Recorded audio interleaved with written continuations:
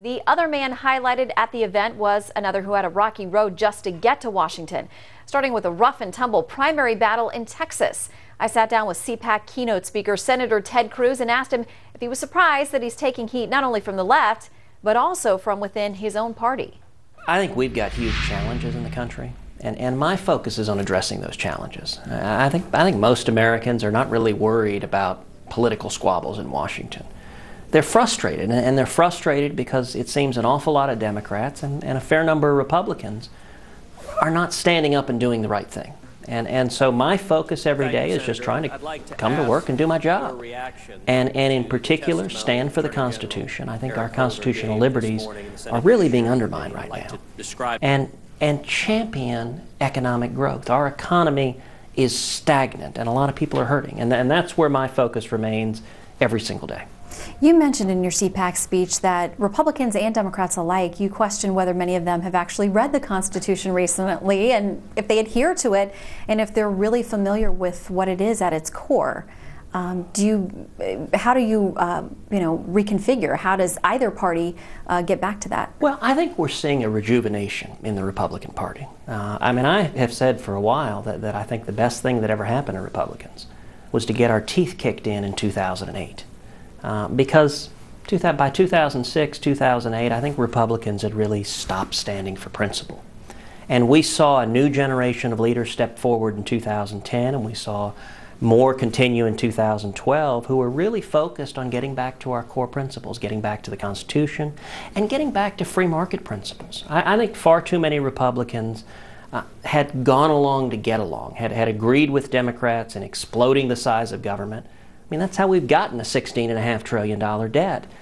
And I think people are fed up. They're looking for leaders to come, roll up their sleeves, and do the right thing. And that gives me a lot of encouragement, the new generation we see. Do you get the sense that some, though, on Capitol Hill don't like you calling them on that?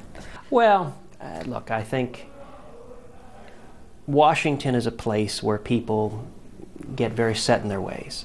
On the campaign trail, I cannot tell you how many people would look at me, would clasp me by the arm, and they'd say, "Ted, please don't go to Washington and become one of them. Don't become," the phrase that I liked was marbleized, where it seems like if they've been here a long time, they start to look like the marble statues.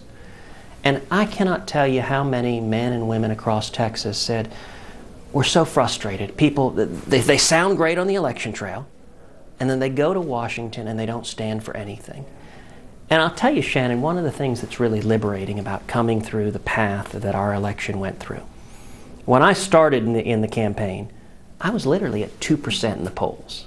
And the margin of error was 3%. Nobody gave me a prayer. It was a $50 million primary, most expensive in the country. And we were outspent 3-1. And we had the entire party establishment come against me in the primary.